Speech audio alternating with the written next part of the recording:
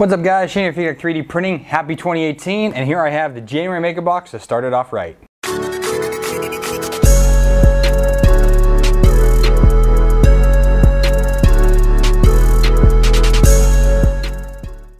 Welcome back guys. So it is 2018, we have a whole new year of MakerBox ahead of us, so let's dive into this one. If you're unfamiliar with the MakerBox, this is a monthly subscription that comes out, and they have 4 filament samples if you order monthly, or they have 8 filament samples if you order bi-monthly, which saves a lot for the international people out there, less shipping. I guess in the States too, you would save as well if you don't want it as often. I enjoy getting these monthly so that I can test them out, see what new filaments are out there, and also hone in my own skills when it comes to testing out new filaments. Let's dive into this one and see what comes in the box. All right, so right off the top, we have a Verbatim sticker, and I don't know what Verbatim doesn't make now. I still have a roll, I think, of CDs from probably 2005, Verbatim CDs. I mean, they make all kinds of crazy stuff, which is pretty funny. We have a MakerBox sticker, so those are always appreciated. This is a new one. A lot of the other ones were the square, black square ones, but this is a nice new one. ERF 2018, so ERRF, the East Coast Rep Festival. This is the first annual one that they are going to do. I am super excited for this.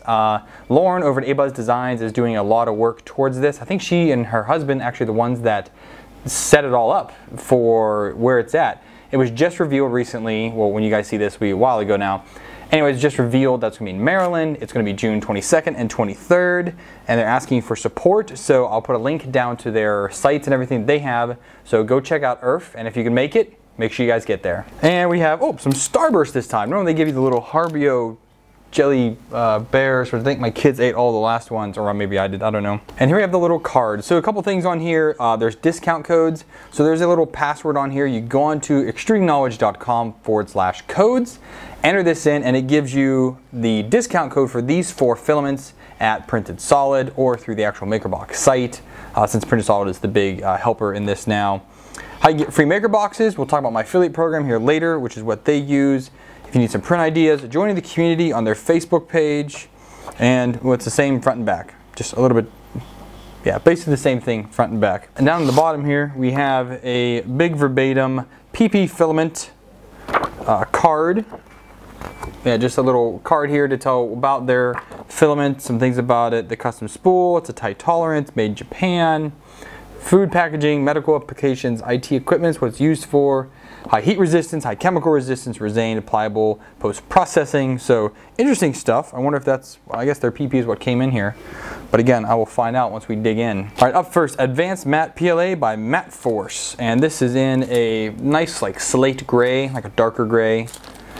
The print settings, hot end temperature 180 to 220, so normal PLA settings. Bed temperature, room to 60 C, we got normal. Speed 40 to 120, normal there. Info, a premium quality PLA with a matte finish for higher quality visual prints. So I use the matte filament from Protopasta. I was not a fan of it. I had a hard time printing with it. I think maybe if I went back now with the skills that I have, you know, now probably a year later since I've used it, I might be able to get it print better. But this, again, so matte filament is pretty cool stuff. Again, I just couldn't get it to work with another brand. We'll see how this one from Matte Forge works out. Yep, so we got Polypropylene by Verbatim. I hope I said that, Polypropylene. And so they're calling it Verbatim PP Filament. And it is a clear, semi-clear filament. Yeah, let's say semi-clear. It's a little bit hazy in there, so it is what that is. Anyways, the print settings 210 to 230 C on the hot end, bed temperature 100 C, speed 30 to 55 millisecond. Okay, info, a soft and chemically resistant polymer, sticks well to PET tape, print supported like a flexible filament. Oh, it actually is, yeah, now that I actually bend it. It actually is rather flexible, so we'll see how this one, I can't even guess how this is going to turn out. I'm kind of hoping that it actually is a flexible filament afterwards. But anyways, we will find out. Yeah, very interesting. Verbatim, of all people making filament, Verbatim. All right, so Push Plastics ASA in a, looks to be like a gunmetal gray here. The print settings, 230 to 240 C on the hot end, bed temperature 80 to 110 C, speed 30 to 90 millimeters per second. Info, a functional material with similar properties to ABS, includes UV inhibitors, so that perfect print for prints that will be used outside.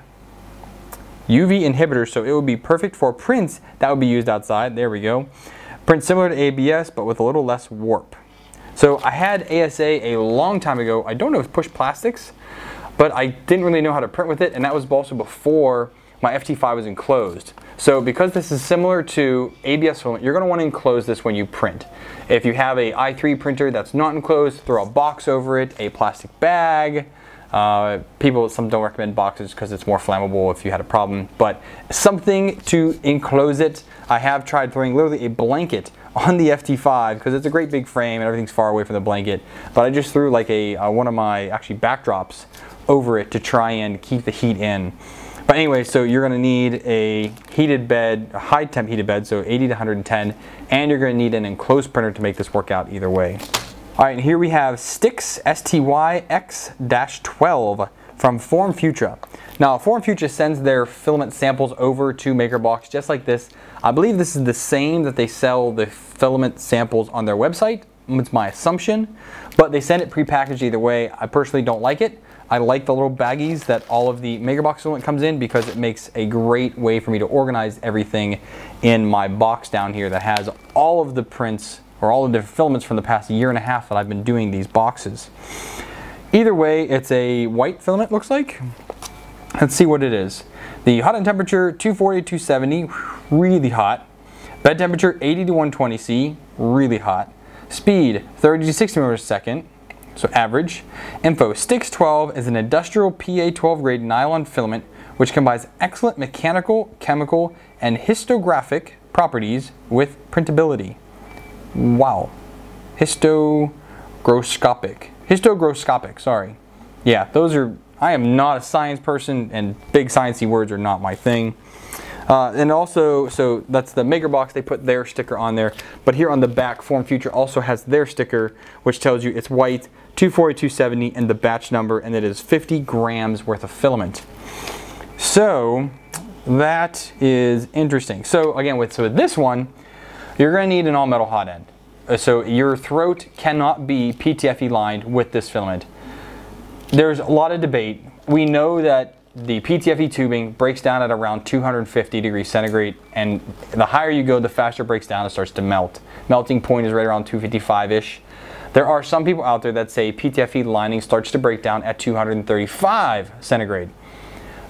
Do your own research and check out what you think is possible, but do not print this with a PTFE lined extruder. Just don't do it, or is it with a hot end, not extruder. You're going to melt your PTFE liner unless you're printing this on the low end at 240, but if you're going to print on the high end at 270, it will melt, you will get a clog, you will ruin the throat, you will need to replace it. There's no questions about that. So be mindful of the ASA enclosed printer, no fan, Styx printer, all metal hot end, no PTFE liner in your throat. All right, so there's all the filament. Let's get these on a couple of the printers and see how they turn out.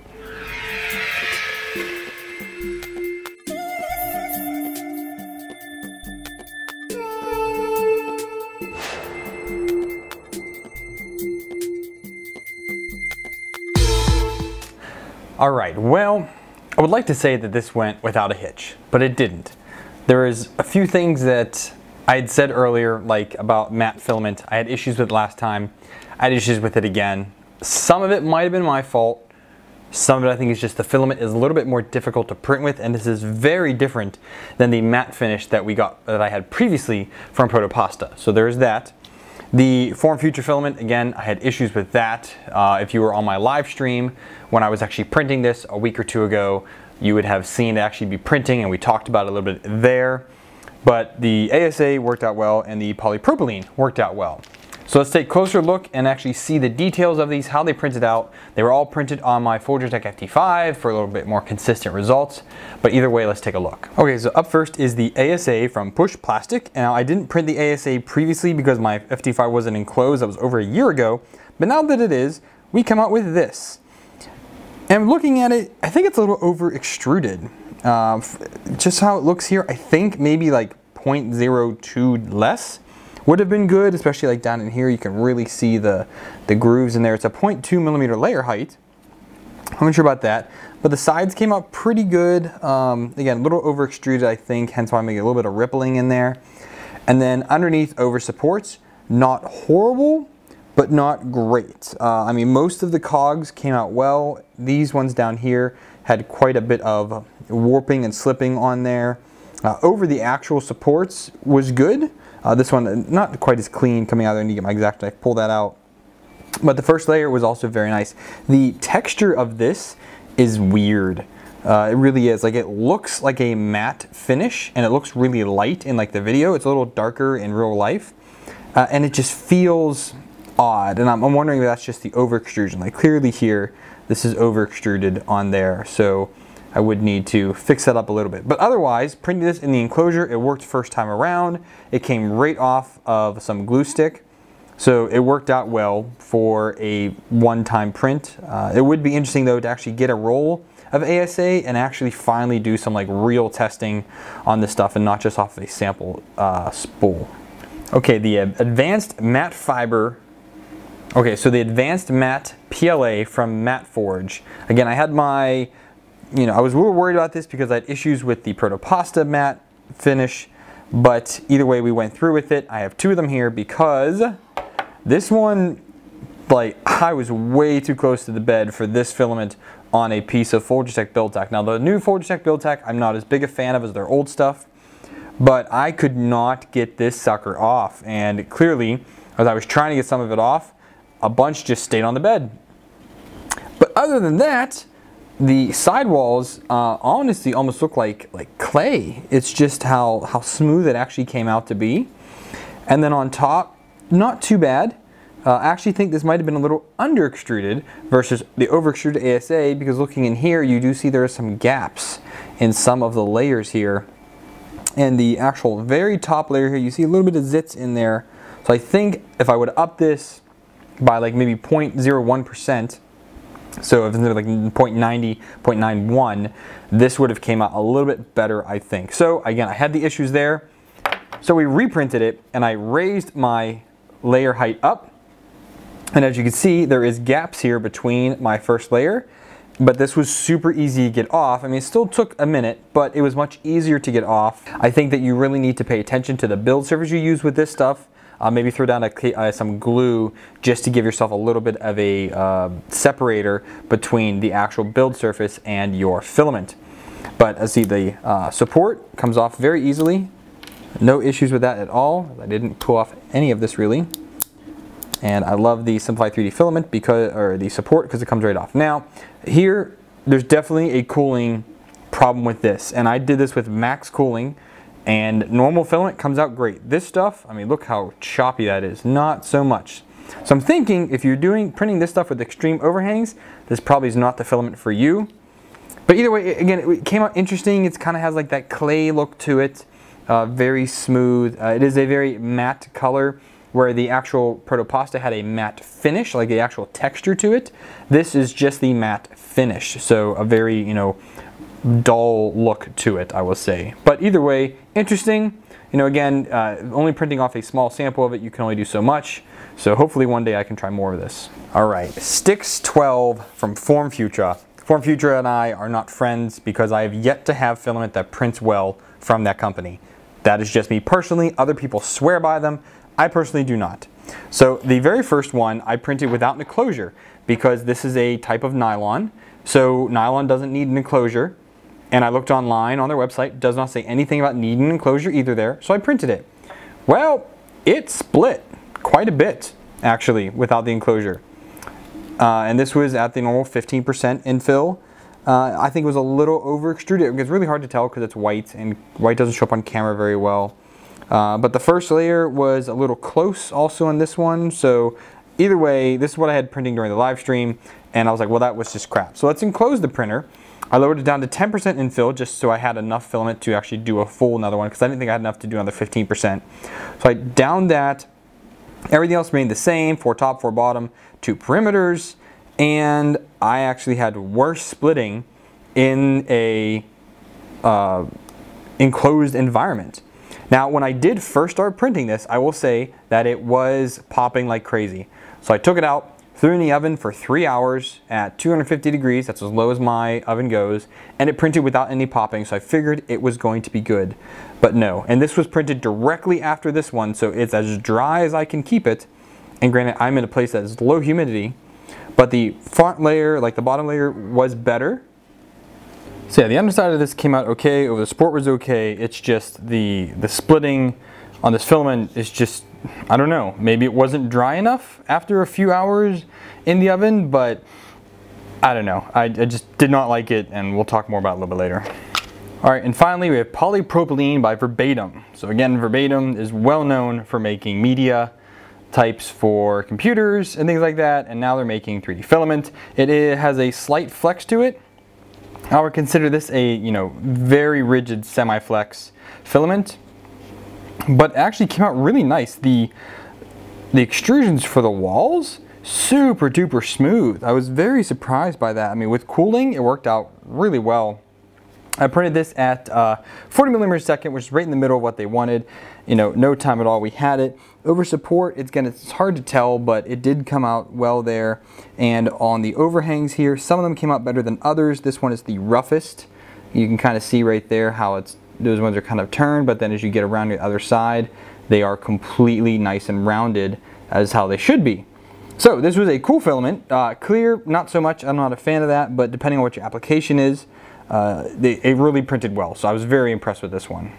So as I said, if you're a fan of Formfutura Filament, great. If it prints well for you, great. I have tried Formfutura Filament several different times now. It all prints like just trash. So I'm not really happy with anything that company has to offer at all. The Mat Pla came out okay, again with additional testing and me actually verifying settings on the first layer. It could be a much better filament, at least print better, also depending on maybe my build surface. Maybe I just need to use a PI instead of more of a build tack type of layer or of a build surface, and that we get better results. Could be. Again, it's hard to know what to print these on. It really is, because you're kind of playing a guessing game when you first do these prints and you only have a little bit to print with. So it is what it is on that. ASA came out well. This one was over extruded. That's fine. The polypropylene, really cool stuff. Again, clear, not really my style, but not bad. Okay, so that wraps it up for the MakerBox. It was a interesting set. I had good and bad, but hopefully this will help you guys figure out what settings you need to use in order to actually print these out. Now, if you want to get a MakerBox, there'll be a link down below and a coupon code for 15% off your first month's box. That is more than you can get off of the website, which is really nice to know, at least for your first month. And for every 3 people that subscribe using my link down below, I end up getting a free box. So it really helps out the channel. It's one less thing I need to pay for. But even if I don't get 3 people, I still buy it every month. They just end up refunding me. That's how it works. So if you want to check it out and do any of these kind of prints or become a subscriber, check out the link down below and check out their website. So I hope this video helps you guys out on how to figure out how to print with these filaments, and I hope the other ones that I've done have helped you out otherwise. I am working on a website with Riley it's going to store all my settings for all the different filaments I have, as well with a picture and maybe even Simplify 3D profiles if I end up going that route. I'm not sure yet, because that is a ton of work on my time, because I have over 200 filaments that I would need to actually enter in there and make Simplify 3D profiles for, export them all. So I'm not sure that I'll actually go that route, but hopefully a picture and the settings at least for all these filaments, you will be able to have access to that. So thank you guys for watching. Again, if you liked the video, please give it a thumbs up. If it didn't, thumbs down. Talk to me in the comments down below, 2 or 4. I'd love to hear from you. If you want to know what's going on my channel, hit that subscribe button. And if you want to know what's going on immediately, hit the bell icon. That way you get email notification anytime I upload new content. And if you want to help me out financially, there's loads of ways to do that down below. There's a Patreon link if you want to donate to me monthly. There's Streamlabs and Buy Me a Coffee if you want to do a one-time deal. Or if you just want to update your bookmarks and do your shopping for the different various vendors that I use, down below there's lots of those links as well. And if you use the MakerBox links again, I end up getting a free box after so many people subscribe. I thank you guys for watching, and until next time, happy printing!